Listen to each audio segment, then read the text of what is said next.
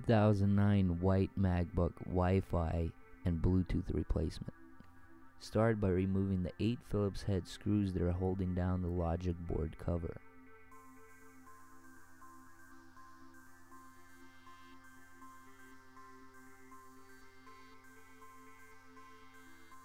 After removing the 8 screws, you can now lift up the logic board cover and move it out of the way.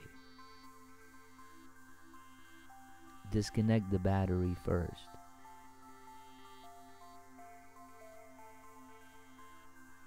Begin by removing the 4 Phillips head screws that are securing the vent.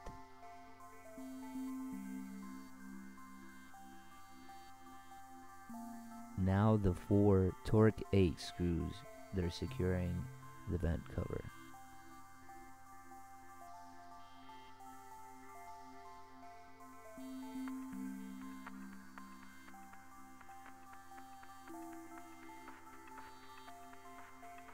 Remove one DVD drive Phillips head screw.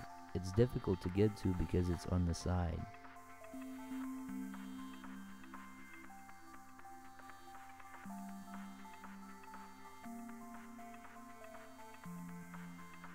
Now disconnect the Wi-Fi cable. Remove the second Phillips head screw that's holding down the speaker. Now remove the Phillips head screw that's connected to the Wi-Fi antenna.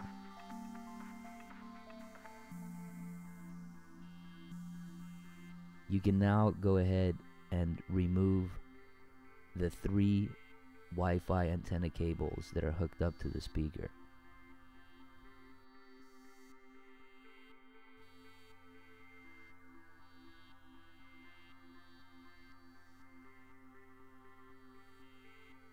Wi-Fi and Bluetooth replacement. Remove the 3 Phillips head screws that are securing the Wi-Fi and Bluetooth card.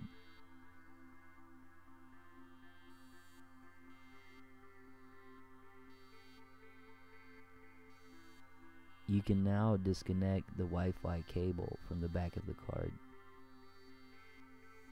The card should now come free and just drop out.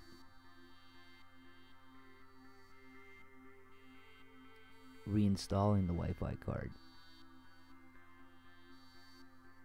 Place the card into the speaker.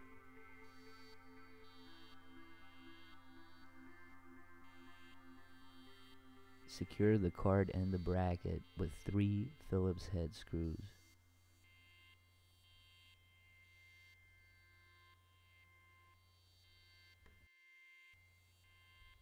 Reinstalling the speaker. Start off by bending the DVD drive screw holster and placing the screw inside of it. This will make it easier to reattach.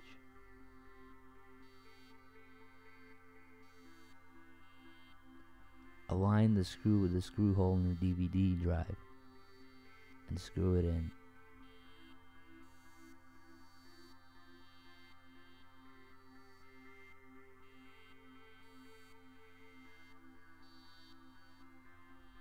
Now attach the second Phillips head speaker screw. Reattach the Phillips head screw that's connected to the Wi-Fi antenna cables. Go ahead and reconnect the 3 Wi-Fi antenna cables.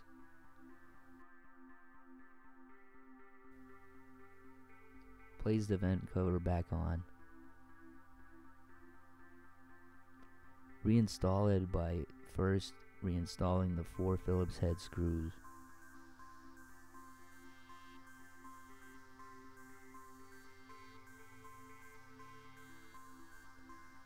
Now the Torque 8 screws. There are 4 of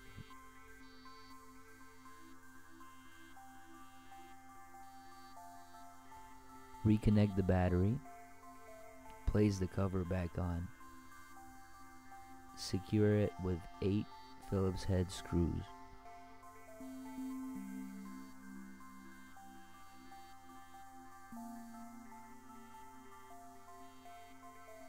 It's good to perform an NV reset after every internal modification.